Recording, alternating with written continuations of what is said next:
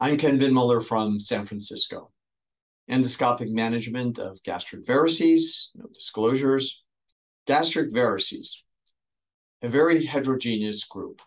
The Surin classification, which I'm sure you're all familiar with, differentiates 4 types: junctional, GOV1, junctional and fundic, GOV2, fundic, isolated, IGV1, isolated gastric varices, and ectopic IGV2.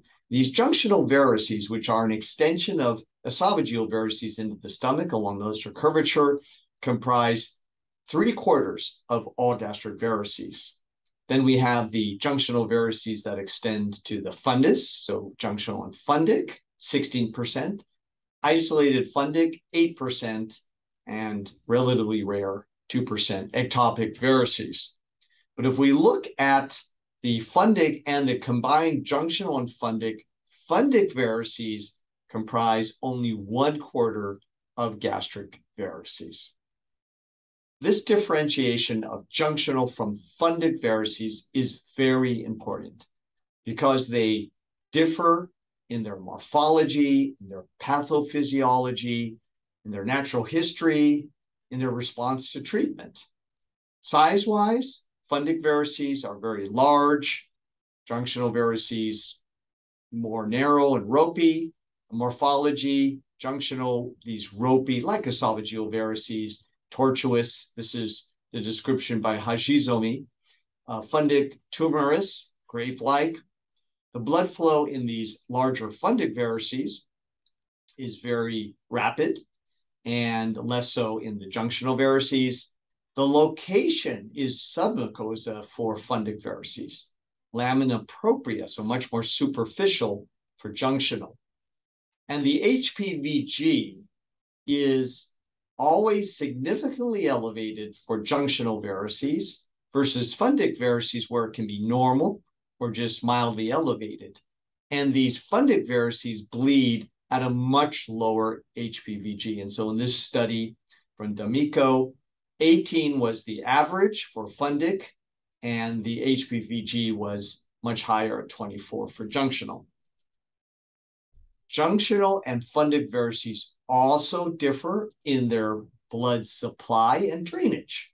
So junctional varices, these are supplied by the left gastric or the coronary vein, shown here, and they drain to the azygos vein. Fundic varices, by contrast, are supplied by the short gastric veins, shown here. Now, these are to the left of the left gastric vein, and these drain to the IVC via gastrorenal shunts. There's very high flow in these gastrorenal shunts. So the drainage of fundic varices, shown here, is via gastrorenal shunts to the renal vein, the left renal vein, to the IVC. And on an angiogram, you see this also very nicely. And it shows you just how large these shunts can be, connecting to the renal vein and then to the IVC. And then, of course, the right atrium up here. The radiologists have come up with a classification which emphasizes the role of the gastrorenal shunt. So they differentiate between a type B versus the type A. So the classification is similar to the Surin. There are just 3 types here, but the GOV1 are those without, or the B type with gastrorenal varices. IGV1, isolated fundic varices without gastrorenal shunt, those are rare, very rare, probably just 10% or so. And then those with a gastrorenal shunt. And then the GOV2, so here you have junctional varices and fundic varices, again, with the gastrorenal shunt, shown here, type B. And why this differentiation? Because for the radiologists who perform BRTO, balloon-occluded retrograde transvenous obliteration, this gastrorenal shunt is their target to obliterate gastric varices. They have to occlude this shunt, otherwise their obliterating agent, whether it's a sclerosant or glue or coils or gel, various plugs, they use a large arsenal of various embolizing agents, and they have to occlude this to prevent systemic migration. The gastrorenal shunt is, in fact, a natural portal systemic decompressive shunt. In a way, it's the body's way of trying to protect the liver.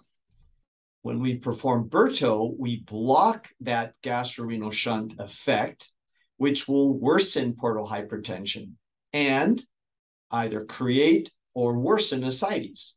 And it will worsen esophageal varices or create esophageal varices and increase the bleeding risk. Now, the advantage of BRTO, apart from obliterating gastric varices, of course, is that it will improve encephalopathy. Cyanoacrylate glue, the radiologists were using this long before we started to use it, and this was first reported by my mentor, Nib Sahinder, in 1986. This is a monomer, and it polymerizes as soon as it comes in contact with an ionic medium like blood. So you can see that within seconds, it polymerizes, and it forms a rock-hard substance that plugs up the varix lumen. And historically, we have been performing this in retroflexion, looking back at the fundus. This glue plug can be well seen on X-ray if we mix it with a contrast agent like Lepidol.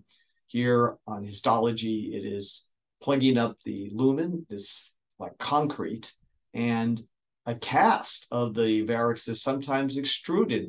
The dreaded complication, though, is that this glue can migrate, can embolize. So its intended use is focal or local embolization, but we don't want it to embolize systemically, and it can go anywhere in the body. And if you have AV shunts, well, it can get to the brain, for example, and cause a stroke. And those of us that have been performing glue injection for a while, we have seen these complications.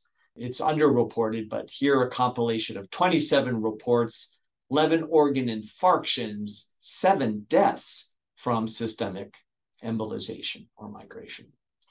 So we've been thinking about strategies. We endoscopists treating gastric varices, how can we reduce and ideally eliminate this risk of systemic embolization? So various strategies have been proposed.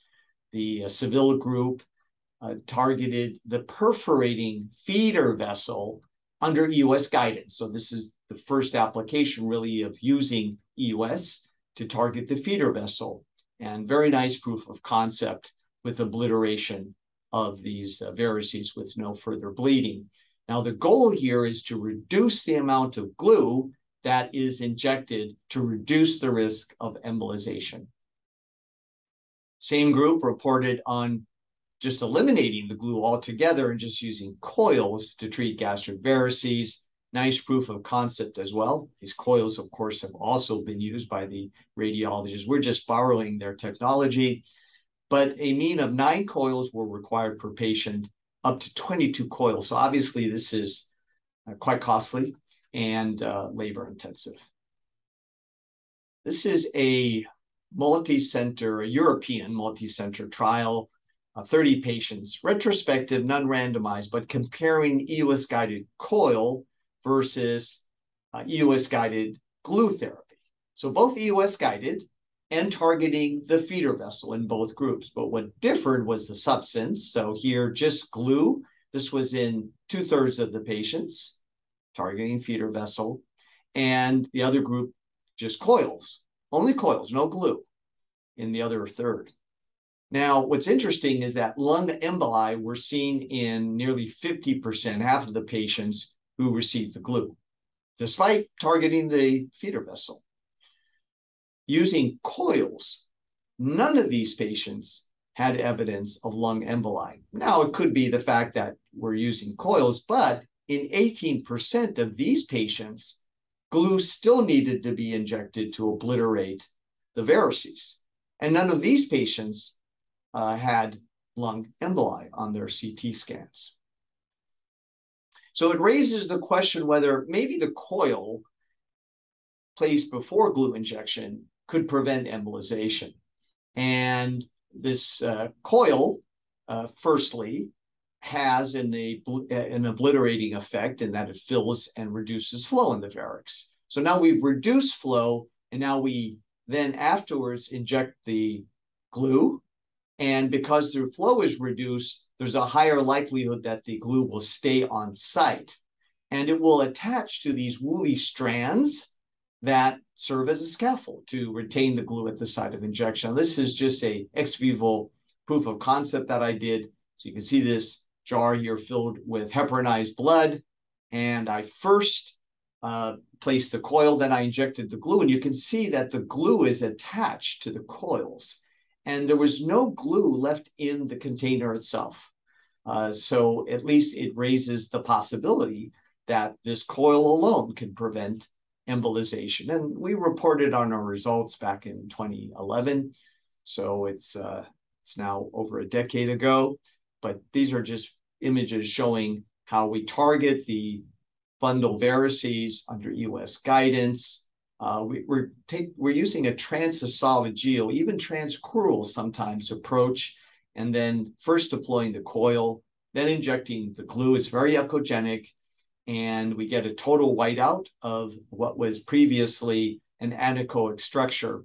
And then on follow-up, you can see the varices eradicated, also endoscopically. So we verify the treatment success, the obliteration of the varices, both endoscopically and with EUS.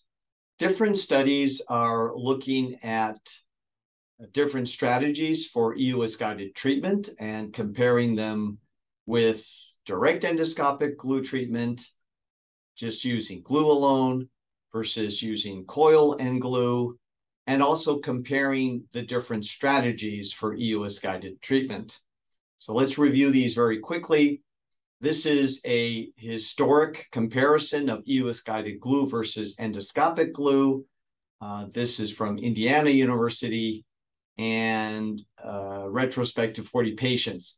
Now, EUS-guided treatment was found to be superior in that less glue was required to obliterate the varices.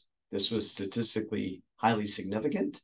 There was a lower rate of gastric variceal bleeding, also statistically significant, and a lower rate of non-gastric variceal rebleeding, also statistically significant, with a similar rate of adverse events.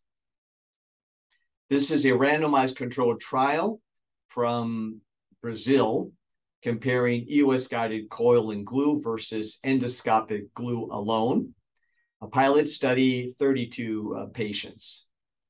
And this study showed basically equivalent results in terms of glue obliteration of varices, whether injected EUS-guided with addition of coil versus just glue, endoscopic. But the embolization rate by CT scans was half that in the EUS-guided group compared to the endoscopic-guided group. This did not reach statistical significance, but then this is really a very small study. So I think this is probably a type 2 error. We have another randomized controlled trial, EUS-guided coil and glue, this time versus EUS with coils alone. This is from Ecuador. So you can see the graph here, only coil and then coil and glue. Now, these authors found that each of these 4 categories were statistically significantly in favor of the coil and glue group. So the rebleeding rate was much lower, the varix reappearance rate lower, the reintervention free time was significantly longer, and reintervention rate was lower. And this is a meta-analysis comparing all studies looking at glue treatment versus EUS-guided coil versus EUS-guided coil and glue. So 23 studies, 851 patients. And here, the recurrence of gastric varices was significantly lower in the EUS-coil and glue group. Late bleeding was numerically lower, but this did not reach statistical significance. Our group has used coil followed by glue for primary prophylaxis of gastric variceal bleeding. And in this study of 80 patients with a mean varic size of 22, recurrent bleeding rate was 7.5%. Gastric variceal rebleed only 2.5%. Now, the number needed to treat to prevent one bleed was 3. Importantly, the cost was significantly lower if patients underwent prophylactic treatment. So 3 sessions of endoscopy was 1/2 the cost of hospitalization if patients bled. Before ending, I'd like to bring your attention to this AGA clinical practice update on the management of bleeding gastric varices from 2021. And what's interesting is best practice advice number 10, which states when gastrorenal shunts are present and local expertise is available, BRTO is the optimal endovascular therapy. So this guideline is advocating BRTO really as the first choice if a gastrorenal shunt is present. So the role of endoscopic treatment has been relegated to confirmation of successful BRTO, obliteration of gastric varices, and to monitor the patients for the possibility of new or worsening esophageal varices. So they've taken endoscopic treatment out of the equation, out of the guidelines, if a gastrorenal shunt is present. But what is noteworthy is that EUS-guided treatment of gastric varices is not included in this updated review. And admittedly, it's still early days, but I think before we reach a conclusion like this, we need to look at the outcomes using EUS-guided strategies. And you see this algorithm here, which reflects this recommendation. So if a gastrorenal shunt is present, type 2B or type 3B, BRTO is the treatment of choice. And then subsequent band ligation plus minus TIPS if esophageal varices form or worsen. There are many open questions. Should EUS-guided treatment replace the historic endoscopy-guided? Should it be monotherapy versus hybrid, glue alone, or adding coils before glue injection? And which glue should we use? Should we target the feeder vessel or the varix or both? And what type of surveillance protocol should we use? And should it include EUS? And what should the intervals be? Takeaway: glue injection is the treatment of choice for bleeding gastric varices. Now that is undisputed, and that's in all of the guidelines. Junctional and fundic varices differ in morphology, pathophysiology, natural history, and response to endoscopic treatment. So we really need to differentiate the two. The challenge of treating fundic varices is the high flow in these gastrorenal shunts, which nearly all patients with fundic varices have, drains into the IVC, and therefore the high risk of systemic embolization. And that is, after all, the reason why the radiologists perform BRTO when they perform their embolization treatment. The EUS-guided strategies were developed to reduce this risk, but it remains to be seen whether they truly do, but the data so far suggests that it does. And what we await, and I think really need now, is to compare EUS-guided strategies to BRTO, because the message is getting out there now that a patient with fundic varices and a gastrorenal shunt should go right to BRTO. And I'm not sure that that's warranted yet. Thank you.